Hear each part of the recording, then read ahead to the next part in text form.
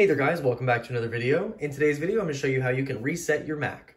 In this video, I'll show you how to reset macOS Monterey. However, this process should apply for later versions as well. And this is for Silicon Macs, so if you do have an M1 or M2 processor, this computer I have is a MacBook Pro 14-inch and has an M1 Pro processor. And to begin this process, we'll need to go to our system preferences. So go to the top left where your Apple logo is, click on that, and then select System Preferences.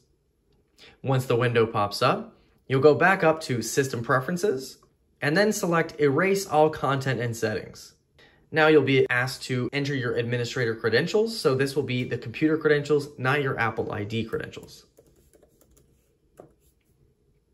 Now it'll prompt you for Time Machine Backup. It says you should back up your Mac using Time Machine before resetting it. Resetting your Mac will delete all media, data, and settings. So this is definitely recommended.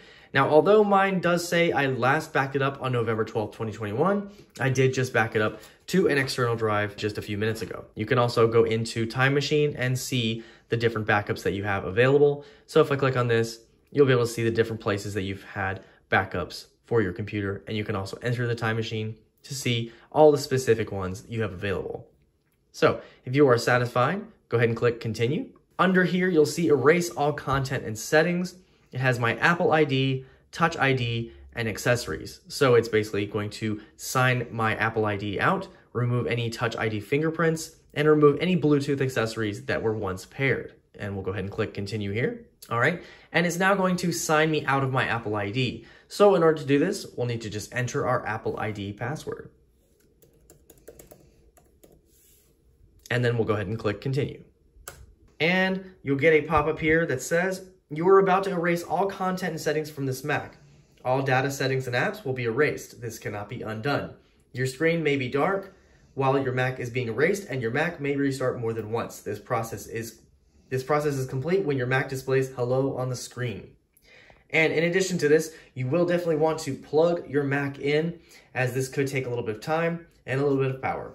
So once you are ready to erase your Mac, go ahead and click Erase All Content and Settings. And after just a moment, your Mac will restart, and we should get an Apple logo very shortly. And there is the bong, and our computer should now go ahead and reset. And after a short time, we will be greeted by our setup screen. So as you can see, we're asked our language. We'll go ahead and click Next. And now it's saying to activate our Mac. So it is examining the volume. It says select Wi-Fi from the menu or attach a Wi-Fi network cable to proceed. So you'll need to go into the right-hand corner where the Wi-Fi logo is. Go ahead and click on that. And then click the Wi-Fi network you would like to connect to.